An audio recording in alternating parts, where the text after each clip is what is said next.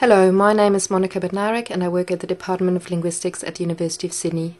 This screencast belongs to a series called Key Concepts in Corpus Linguistics, and the topic for this screencast is word frequency. This is just a very brief screencast with an introduction to word frequency.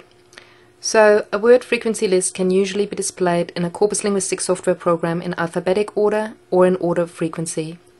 In the list on the left, the first word is A, followed by other words starting with A, regardless of their corpus frequency. This is the alphabetic list.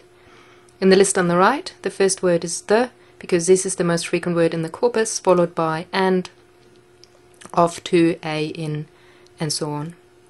So this is the frequency list, ordered according to frequency. So an alphabetic list like the one on the left is useful because individual items can be found easily, and also you can use this list to check for spelling variation or spelling errors. Ordering according to frequency, on the other hand, shows you the general features of a corpus, and it can be the basis for selecting words for further investigation. It also can highlight anomalies in your corpus. So one way in which we can use the frequency information is to check whether or not a corpus is in fact balanced or well designed.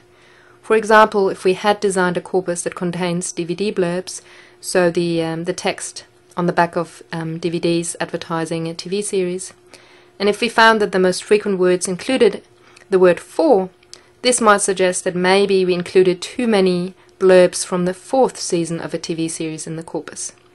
So a frequency list can highlight anything unusual in your corpus, which may or may not be the result of problems with the corpus design. That's it. Thank you for listening.